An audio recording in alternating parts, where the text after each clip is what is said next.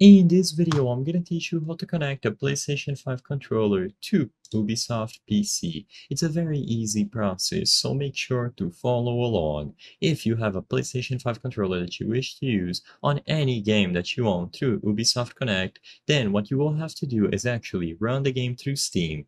This might seem counterintuitive, but this is because Steam has a feature called Steam Input that automatically reads and sets up any controllers that you use on your PC. Usually, PlayStation controllers struggle with compatibility on most games available on PC. It seems like most of them will natively work with Xbox controllers, and then the PlayStation controllers are left behind. So, by using Steam, we can bypass this issue. All that you have to do is, of course, make sure that the game that you want to play is fully installed through Ubisoft Connect, and now open the Steam launcher. All that you have to do here is click the option to add a game and then add a non-Steam game. Click Browse and find where the game is installed on your computer.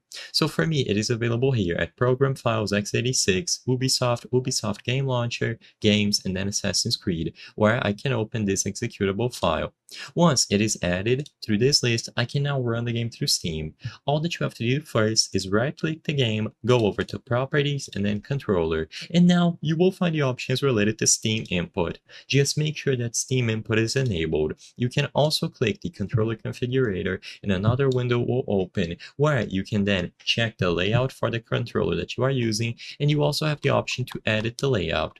Now, I do want to make a disclaimer, I am using a generic Xbox controller, but don't worry, this process is going to work for the DualSense controller. I'm only doing it as an example because I don't have access to a DualSense controller at the moment, but this is all you have to do. Immediately upon setting up the layout here, changing it to your preferences, you can now go ahead and open the game through Steam, so this is very important. Of course, Ubisoft Connect is still going to launch, you will still have the synchronization, see all of the data, all of the achievements. We're only doing this so we can access Steam Input.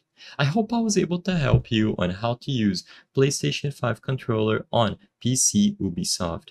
If this video helped you, please be sure to leave a like and subscribe for more very easy tips. Thank you for watching.